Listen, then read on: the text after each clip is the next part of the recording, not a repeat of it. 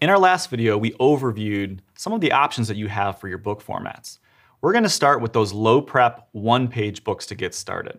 Now you're going to find this at the top of those 8 engaging book formats sheet, the top 3. Now there are a lot of advantages to these one-page simple books. Well, first of all, obviously minimal materials are needed. Many of these you can do with literally just one sheet of paper. In some cases, having scissors or a glue stick can be helpful, but is not required. Now these books are excellent for remote or at-home instruction. Another advantage is that you can scale the size. While you can work with traditional copy paper to make a smaller piece, you can also work with 24 by 36 inch paper if you want and make them jumbo sized. They're also great because you can easily make reproductions. Many of these books here, if you see them expanded, start with creating the artwork first. You can see how once this artwork is created, you could easily scan and photocopy lots of them to make more. Now let's talk about how to make our first book, the 8-page format. Starting with just a sheet of copy paper, we're going to fold this into 8 sections. Of course, that means starting with the classic hot dog fold.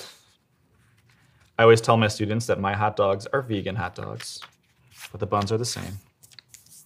Then you can open that up for a hamburger fold. Of course, being as precise as possible is helpful. It'll make future steps a little bit easier. And after that, we're going to bring these arms in from the side to kind of hug the center. Simply line them up. Now with copy paper, you can use your fingers. I do like to press from the center out to minimize the chance of that fold getting an askewed angle. If you want to be fancy, you could also use a bone folder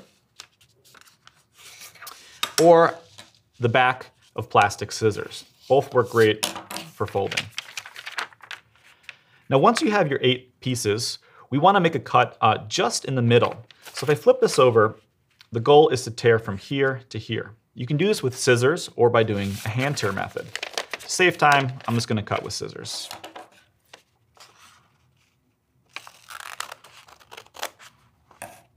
All right. Be sure to remind your students that they are cutting on the side with the fold. If they cut on the open side, they're going to have to start over. Now from here, what we want to do is, with both your hands, pinch these little mountain peaks in the center, and we're going to pull them out to make what looks like a plus shape from the top. At this stage, all you have to do is fold it together to turn it into that 8-page book. It might feel a little bit awkward at first, but once you crease again, you're going to be in great shape. So here we can see we've got 1, 2, 3, 4, 5, 6, 7, 8 pages ready to go. So now let's move on from the 8-page format and talk about the accordion, a classic. Now in its simplest form, an accordion is simply any piece of paper that's been folded back and forth to create multiple pages. You could literally work with just a single page, considering this your front cover and your back, and you're done. Obviously, the more folds you have, the more pages you'll have as well. So what's great about the accordion is there are tons of variations you can add to this simple format. So for starters, you can just add a different type of paper to create the front and back cover by gluing it to the pages within. You can also work with more traditional hardcover options. In this case, we were practicing marbling or repurposing old book covers here as well. You can also get pretty chunky with these. So I have, for example, this collaborative book of secrets. For this one, by the way, super fun project. Every student wrote a secret, and then we exchanged them anonymously, and then you had to illustrate someone else's secret. Of course, make sure you talk about guidelines for what secrets are appropriate. But this is still an accordion book. If you look at the top, you'll see that each individual student page was bound together with this hardcover on top. Here, this book about penguins, same thing. This is just some old foam cord that was scored and folded on the outside. These accordion books can also get super, super long. This one is made from a few sheets of paper that were glued together, but you can see the potential to create something that expands quite a bit. All right, let's move on from the simple accordion and talk about a slightly more complex variation called the meandering accordion. So let's take a look at a couple examples of what this looks like, and then I'll show you how to make it. Now in its simplest form, it's still one sheet of paper, and as you go through it, you're gonna have 4 individual vignettes. What's different, if I expand this, is the way that paper is folded and cut. So you can kind of see here, yes, you're going to get lots of pages, but it nicely breaks them into these 4 different sections. To show you a more resolved example, let's look at this example I made for my students, highlighting 4 amazing astronauts of color. So as I flip through the book, I can expand my first vignette. Then I can move on to my second, my third, and my fourth. Notice one downside is you can't easily expand it completely, right? You kind of see each vignette wants to be seen by itself. And if I were to open this up all the way, you'll see it was created from one giant sheet of paper. So again, there was no glue involved in the pages, just specific folds and cuts to make this format. So let's make one. All right, so with the 8-page book, we wanted to split our page into 8 sections. For here, we need 16. And the format's up to you. It could be square, rectangle, any size paper will do. So let's start with our hamburger fold.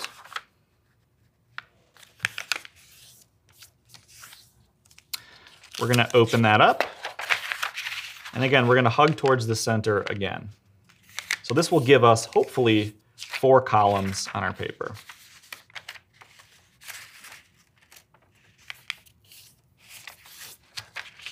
We open that up, you can see 1, 2, 3, and 4.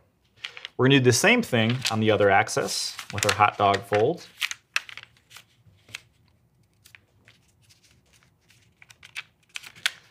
With little ones, I like to talk about finding your corners and making sure that all your corners are happy. And then I use my thumbs to squish from the center out. Let's open that up and hug towards the center again.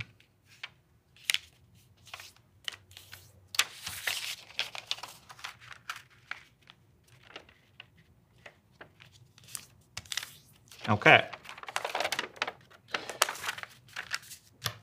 So we're going to open this up now, and the goal is to cut across 3 of these rows, alternating from top to bottom. So again, you want to be careful not to go too far. One tip is you can have students actually draw a physical line first with pencil, just so they know. I'm going to dive right in. So I'll cut across 1, 2, 3 rows, and let's flip and alternate to the other side. 1, 2, 3, and one last flip. 1, 2, and 3. If everything went well, you should have an M or 2 pairs of pants, okay? At this point, you're ready to fold it up. Now for folding, it's really easy. You're just gonna alternate back and forth, and it should happen kind of naturally.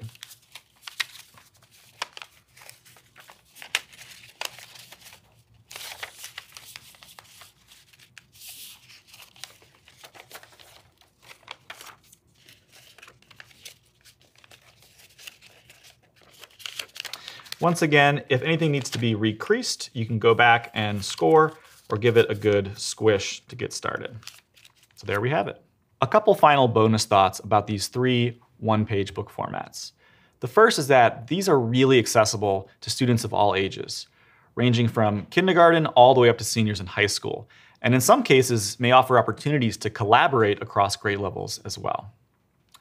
Another little tip to consider is that if you don't have access to scissors or just want to teach a new skill, all of these cuts can be done by making a perfect deckled edge tear, and I want to show you how to do that. In some cases, the aesthetic of the deckled edge tear is actually preferable to the more mechanical use of scissors. So, a couple suggestions if you want to give this a shot. First of all, especially if you're using thicker paper, you might want to consider creasing that fold both one time and then a second time by inverting it.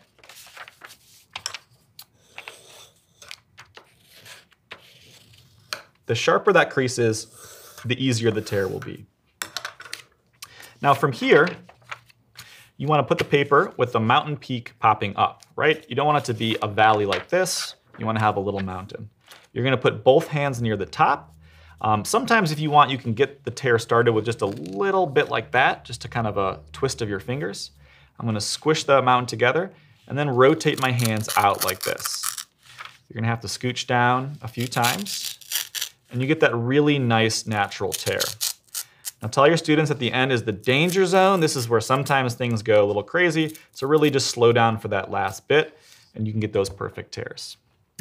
All right, have fun with that. In our next video, we're gonna talk about one-page books that are a bit more advanced.